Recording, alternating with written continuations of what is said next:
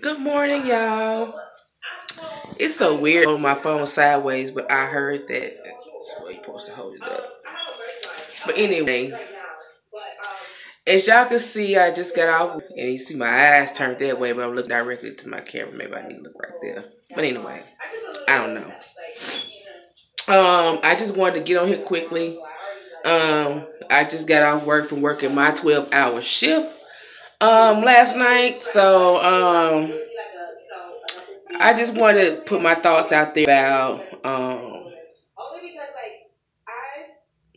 everybody heard about Kobe Bryant and his daughter and the other passengers that was on that plane yesterday. When I woke up, I woke up close to like 5 p.m. and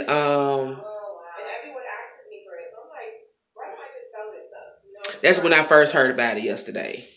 I'm not a sports fanatic. I'm not a Kobe Bryant's fan. So I mean, I don't want to sound quite rude or quite mean about the whole situation, but you know, my heart goes out to the family, of course. And you know, my heart, I'm just, you know, not to say that he deserved to lose his life or anybody else on that plane. You know, it touched me harder when the kids lost their life, but or whatever. But the thing that really got to me the most, the thing that I really thought about the most when it came to the whole situation with the crash is the moments, the last final moments together on that aircraft. That got me really thinking. Could you just imagine sitting on a plane with your child is crashing? And you probably know you about to die. You probably know she about to die. And there ain't nothing you can do about it. Ain't nothing you can do to at least save your baby. It makes me wonder how their last moments together on that plane. And I hope they got to tell each other they love each other, you know, at least hug each other one last time, because I know it had to been hard to experience something like that, especially when you have your child on the aircraft with you. And not to say that he probably didn't think about his wife or his other kids, but in that moment, your mind is on the child that's with you, because everybody else ain't on the plane. So, you know, that's what really got to me the most. His thoughts, his moments, you know, their last moments together on that aircraft together. And I know it just had to be tough because, you know, we can't sit there and imagine. I mean, that's something that happened that he can't control, she can't control, can't nobody control. None of that. And it's just a sad situation. So, you know, my heart goes out to the family and the fans and all, you know. Like I said, I don't want to sound cold-hearted or nothing like that. You know, it is a sad situation. And I do feel bad for the family. But I'm not going to be like some people. They're going to be like, you know, they crying real tears. They probably is crying real tears, you know. I just, you know, I have people that I'm a fan of, but it's not like to the point to where I, you know, got them posters and stuff like that, you know. But anywho, but I just wanted to come share my thoughts about that. And I know a lot of people be like, and you know, even though it's shocking, you know, we all got to go one day. As much as everybody want to live and live forever, we all got to go one day. So, you know, just live. All I can say is live your life to the fullest. You can't wait on tomorrow because tomorrow ain't promised to nobody. Whatever you want to do in life, go out there and do it. The time is now. You can't wait till tomorrow, next week, next month, next year. Guess what?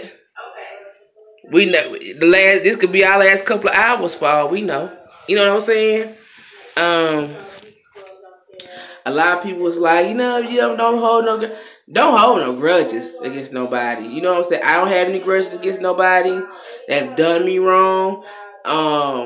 people may say I hold a grudge because I don't talk to some people that have done me wrong, but it's not a grudge. It's me loving you from a distance.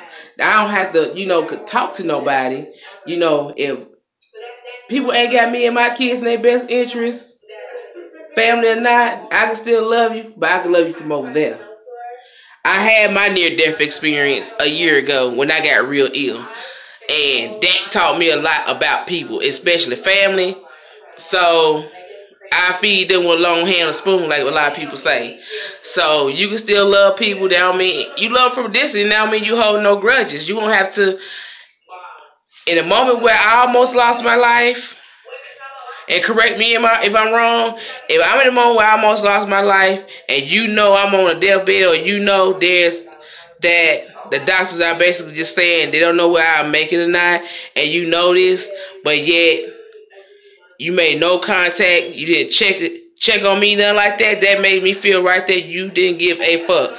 So guess what? If you don't give a fuck, that's fine. You didn't give a fuck about me, ain't check on my kids, none of that. I still love you. I love you from over there though. I'm here, you over there.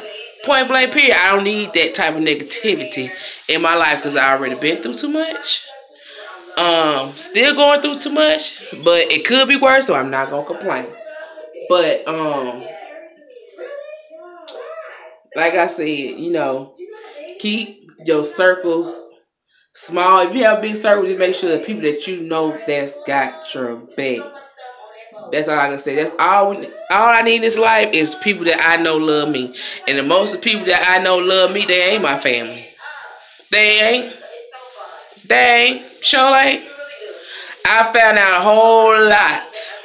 I got a whole lot of love from people that I didn't think cared that much about me. When I got sick, that's why I say, in your darkest moments, God will teach you a lot. God will show you a lot.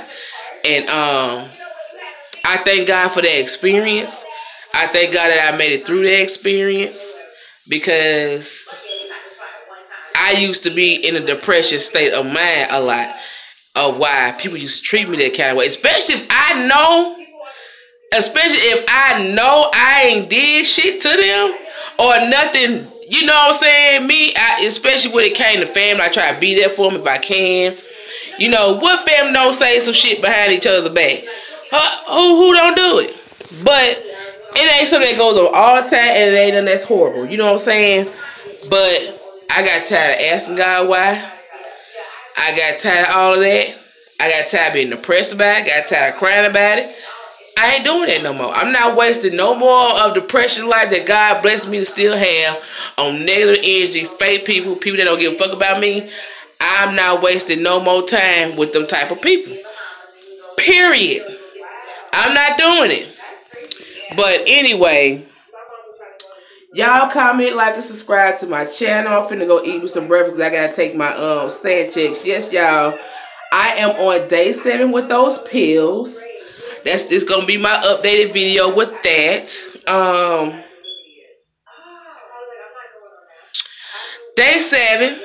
And like I told y'all, the first day or 2, maybe 3 that I was taking it, I still had a cigarette or 2. And I smoke, but I haven't had a cigarette since Thursday morning. So this is day 4 of me not having a cigarette.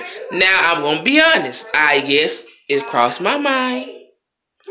Because, I'm used to going to take some more breaks at work, especially at work. That's when it kind of hit me the hardest. They let you know that's when I do most of my smoking at work. But, like I said, so I hadn't had a cigarette since Thursday. I really don't crave it. It just kind of sort of crossed my mind. But I think I'm doing pretty good, because when I think about going to get me a little cigarette, like one cigarette won't hurt. But yeah, I know I'm gonna feel bad because that'd been broke my 3-day or 4-day streak or whatever. So I ain't doing it. So I'm fine for now. But I go back in 2 weeks for a follow-up, so we'll see how that go about that. Y'all comment, please subscribe to my channel. I ain't gonna beg nobody to subscribe, but please subscribe to my channel. Like, comment, share your thoughts about the whole situation about Kobe Bryant and his daughter. I did not know that she was a baller like that. And it's sad to me. It's a sad situation. A lot of people say something shady about the whole thing. So y'all comment, y'all. Let me know what y'all think about it. Because a lot of people say they just think it just was no accident. Just had no accident. They think somebody, I don't know. People saying there's some shade in that. I don't know. I think stuff malfunction all the time. Aaliyah, she died in the car. I mean, not car wreck.